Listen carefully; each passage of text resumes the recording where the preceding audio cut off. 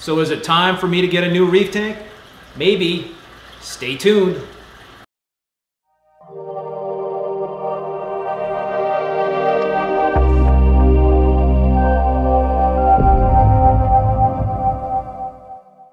Hey everybody, and welcome back to another video. So I've had this 187 gallon tank behind me for a few years now, and I'm starting to kind of get the itch to add another tank to the room down here. This is a basement area, so I've got a lot of different possible locations around here, and what I really wanted to do was to take you guys on a tour of my basement area and kind of show you the spots that I'm thinking about. I'm thinking about either a peninsula tank or a cube tank. I'm still not sure I'm going to get this new tank, but I'm just kind of thinking about it. So I'll start this off with a tour of the equipment room for my 187 gallon tank, just to kind of give you a feel of what I've got in terms of the current setup, and then we'll do that little tour of the locations in the basement here. So let's get on the tour. Okay, so here is the space downstairs. As you can see, there's the display tank. That's my desk. I guess you can kind of call this my office around here. Got a nice little pool table. This is the basement area. This is an unfinished basement when we first moved in here, so we finished it off. And I really had the folks that did the basement build this little nook back here for my 187 gallon reef tank. And it's really nicely offset. It's got a really good corner for that tank, and I thought a lot about this tank, and it's a really good location. But as you can see, there's a lot of space down here, and we have a lot of different possibilities for a location of another tank. Pan wide here. So, you know, options are good to have. But let's start by doing just a quick tour of how I had this whole tank plumbed. And what I did here, for those of you that don't know, is I plumbed it through the wall. Okay, so I've got PVC piping. I've drilled some holes through the wall, nice and clean. I was thinking about covering up the PVC piping, but I kind of like the industrial look. So there's really no equipment underneath the tank. There's nothing. Okay, and reason why I wanted to plumb through the wall was to go to the room next door to have all my equipment in that room next door. I've got some light ballasts there, and I've got some, Vortec controllers, but that's about it. So let's go into the main equipment room for this display tank, and I'll kind of give you guys a feel for what I did with this tank and what I'm thinking about for a possible next tank.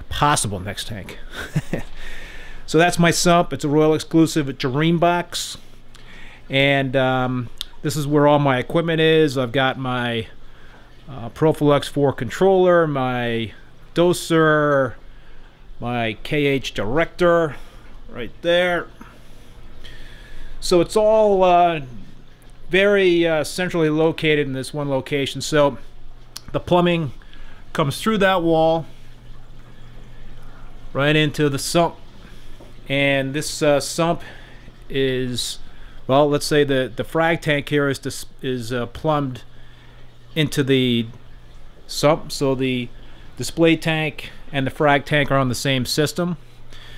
These are my top off. So that's my RODI water, and that's a 55 gallon drum. And I have pumps in there, and I pump it into this other 55 gallon drum where I mix up the salt water. So the reason why I did the plumbing into the other room here is because it gives me a lot of room to operate. I got a lot of space, a lot of room for equipment, which I really like. All right, so now with a new tank, I mentioned that I was thinking about a peninsula tank or a cube tank.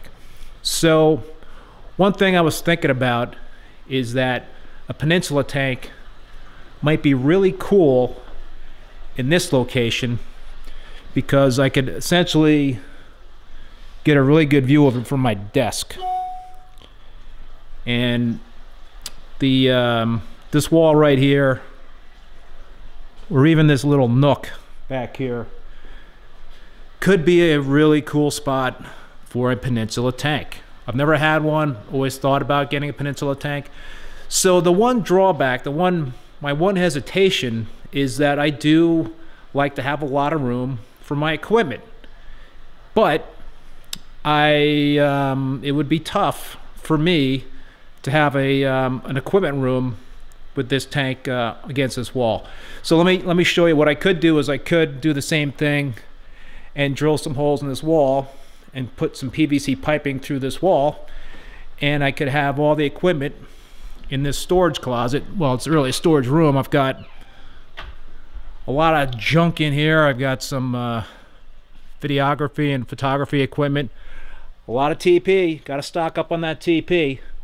But what you can't tell is that this room is kind of cool, cold, because it's not really that insulated.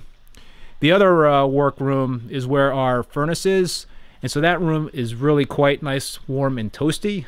This room is pretty cool, and in Vermont in the wintertime, that could be an issue. So if I wanted to plumb through the wall, which would be behind this bike, it's kind of hard to see, then I could do it.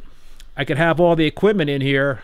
I would just have to clear out a lot of this junk, but I would probably have to address that issue in terms of the heat and do some extra insulation. I would also have to add some electrical outlets in here, and I probably would want to also add a slop sink, just to make it easier to do water changes and what have you, and just overall, it's always good, I think, to have a slop sink if you can. So that's a lot of work. It's a lot of extra money. I don't know if I want to do that or not, but that's one possibility.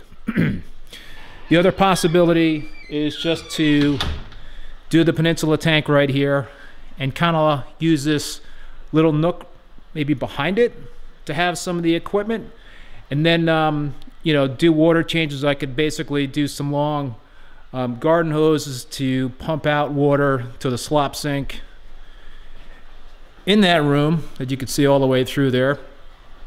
So that's a possibility. And then I could you know, use the RODI system, the drum I have back there, to pump new water back into a peninsula tank over there. So that's possible. That's doable. I would have to probably add some outlets here, but I would not have the kind of room I have in that other room, the big tank room with all the equipment. Another possibility is to do a peninsula tank against this wall. And the advantage of that is, you know, you kind of come walking down the stairs and boom, there's a peninsula tank, which would be kind of cool. And I think it would be good. The problem is I'd have to move the pool table.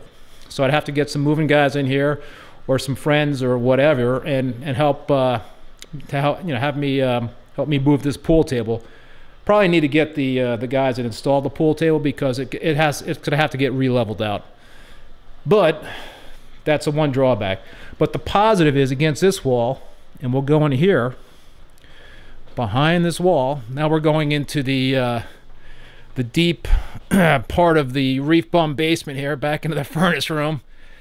So what I could do is, again, drill through the wall and put some PVC piping through this wall and have it come right out into this space. And I would actually, you know, certainly have to clear out this area, but it's a possible space where I could have a nice decent sized sump, room for equipment.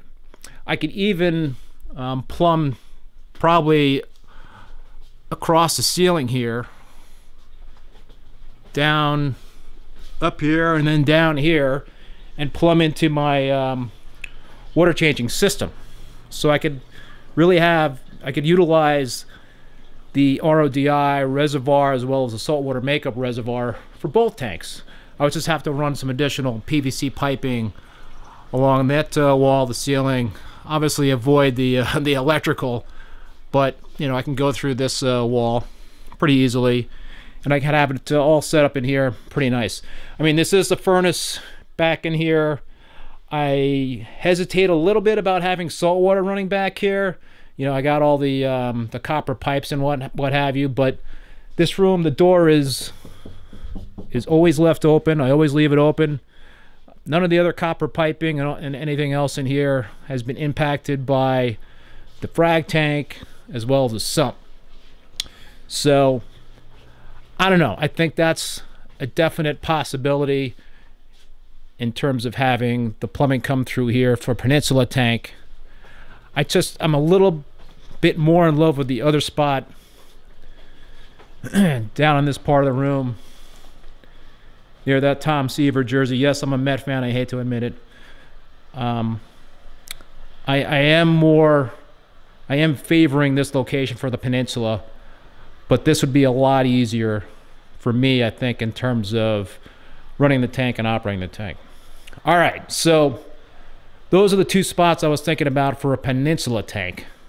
The other thing I was thinking about is this cube. And it would be a smaller cube, probably like a 2 foot by 2 foot cube.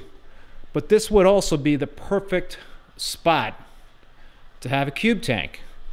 And what I did fail to mention in terms of the peninsula tank is I would definitely want it to be an SPS tank, an SPS dominated tank. I would also want to probably do a very, very minimal aquascape, almost like a bonsai type of aquascape. I think those are pretty cool.